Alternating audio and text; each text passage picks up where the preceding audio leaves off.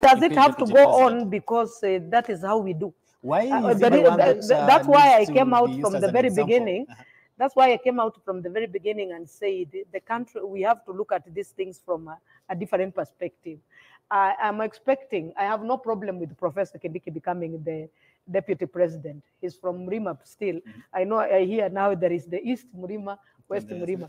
But what I'm just saying is we have to come out of this country and make national values that of unity, of no corruption. You know, let's institutionalize good values and systems, so that when I look at Professor Kindiki, I'm not looking at him as a Meru. I'm looking at him as a deputy president for the Kenya, such that when he goes to Western, he does not need to go with Musalia to introduce him. He can still be able to go to Western and be welcomed as a deputy president of Kenya. If he goes to Nyanza, the same. So I'm saying, okay, it has always been, you have to have somebody backing you up.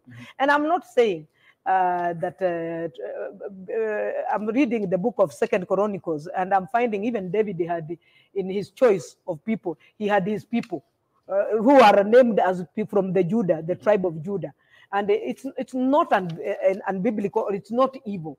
But what we are saying is, can we look beyond what and become a nation? Because we have never really been a nation. We a nation are people who have got the same aspiration, they have the same language, they look at the future in the same way.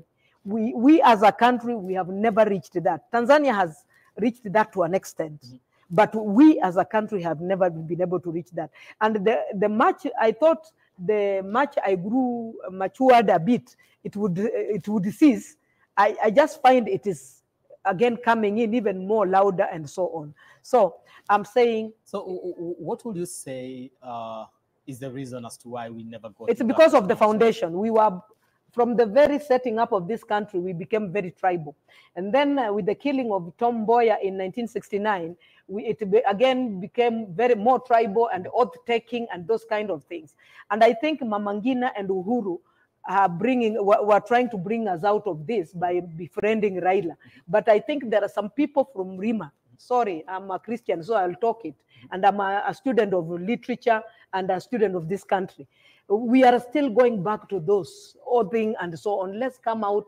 Let's embrace each other as a nation. Let's become a people that truly love one another. And that's what I'm just saying. Okay. I want us to go back to